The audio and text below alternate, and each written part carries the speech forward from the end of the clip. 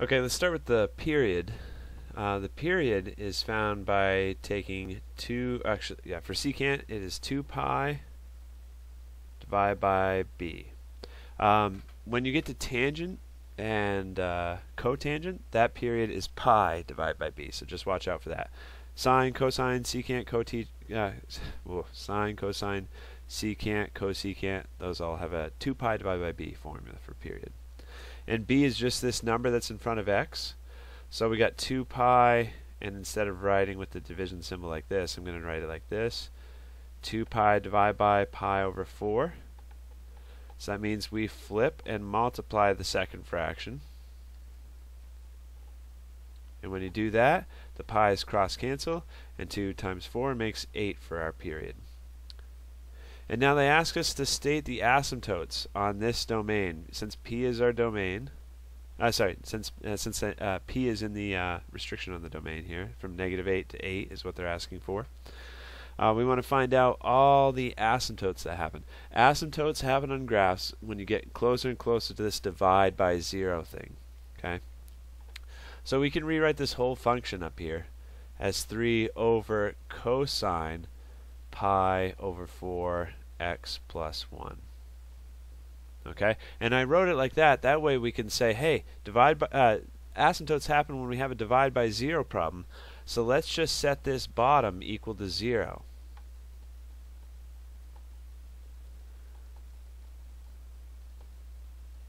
So in order to make that happen, think about when cosine is 0. Cosine is the x coordinates on the unit circle. So think about when the x coordinates are 0 on this unit circle. X right here on the unit circle, it starts at 1, 0, so that's when cosine equals 1. This coordinate right here is 0, 1. That's where cosine equals 0. Okay?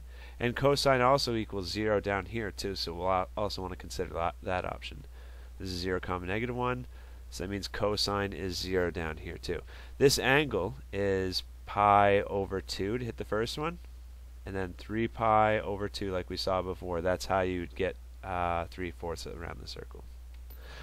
So we know what the angle is supposed to be. Inside the cosine function, this whole thing inside the cosine function is supposed to equal pi over 2. Once we solve that, we'll have at least one asymptote. And then we need to solve for when pi over 4 x plus 1 equals 3 pi over 2. Okay, so a little equation to finish solving here. Let me see if I can move some stuff around. Give myself some room.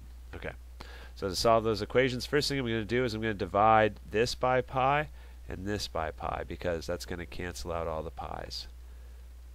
Divide both sides by pi. Equal step. It's a perfectly equal step because we divide everything by the same thing. So we got 1 over 4 x plus 1 equals 1 over 2 when you cancel out those pi's, and then you have over here 1 over 4 x plus 1 equals 3 over 2. So to finish solving, that's an equation we've probably seen before, but just in case we need help, there's a couple of different ways. I like to cut out the fractions. If you multiply everything by 4, then 4 times 1/4 just makes 1. So we're left with the parentheses.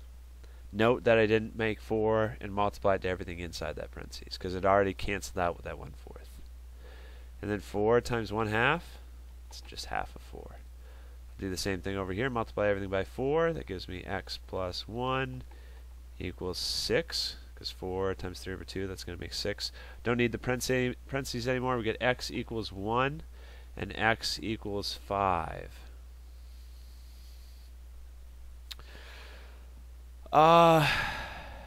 Okay, that's 2 asymptotes.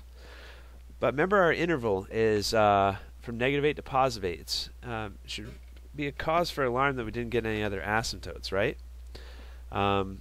Because we would think some of them would be negative to perfectly balance it out. So that's where you could think about negative angles. Like if you had negative pi over 2, that would also land you at 0 for cosine. So you got 2 more equations you can solve for more asymptotes. Okay. We did it for x equals. Oh no, I think I forgot the equation. I remember it's pi over 4 x plus 1. This is the argument of the cosine function.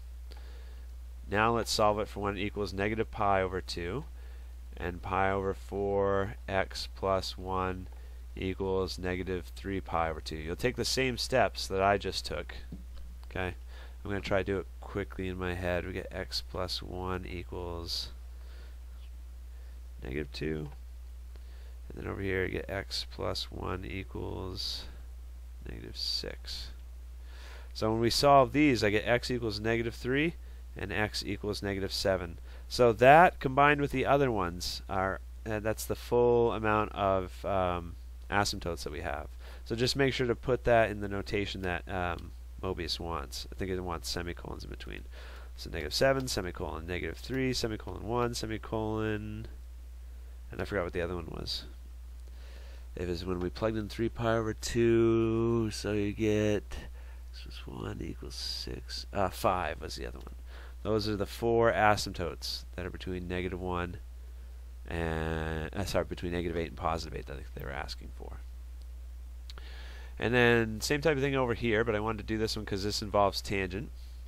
The period of tangent, remember the formula for tangent and cotangent, like we said at the beginning of this video, is a little bit different. It's not 2 pi divided by b. It's pi divided by b. So our b in this case is 1 because there's no coefficient of x. So the period is just pi. Looks like I might have copied something down wrong. But if they want the asymptotes again, I'm not sure what they're asking for in this question because looks like I didn't copy it down right. If they want the same type of deal, all the asymptotes between negative pi and pi, then we want to do the same type of thing. Think about when we're going to have a divide by 0 error. And the way you can find that out is by rewriting tangent using its sine and cosine definition. Tangent is sine of the same argument divided by cosine of the same argument. So this is tangent. It's sine over cosine. So we're interested in asymptotes, so we're interested where this is a divide by 0 problem. So it's the same type of thing. You want to find out when the argument of cosine is going to equal that pi over 2 that we saw, and then when it's going to equal 3 pi over 2, because those are both things. If you were to plug in 3 pi over 2 in here, that makes cosine equal to 0. And then x minus pi over 3, you want to solve for where that's going to equal negative pi over 2. And then x minus pi over 3, you want to solve for when that's going to equal negative 3 pi over 2. So solve those 4 equations like we did the last one, and you'll find 4 asymptotes. Alright, just get to thinking. I said 4 asymptotes. I think there's only going to be 2 that fit on this interval when you solve this. Because if you add pi over 3 to both sides, I'm trying to do it in my head. When you solve this one, this is 3 over 6 plus 2 over 6. So this is going to be 5 pi over 6. And then if we solve this one, that's actually going to be above. This is going to be too far beyond. We're just asked for the asymptotes between negative pi and positive pi. So this one's too big when you solve that one. I think it's going to be the same thing over here. If you add pi over 3 to both sides, then negative 1 over 2 plus 1 over 3. That's going to be 3 over 6, 2 over 6. That makes negative pi over 6. No, that one should work. So this one should be able to solve. That's a number between negative pi and pi. And then if you try to solve this one,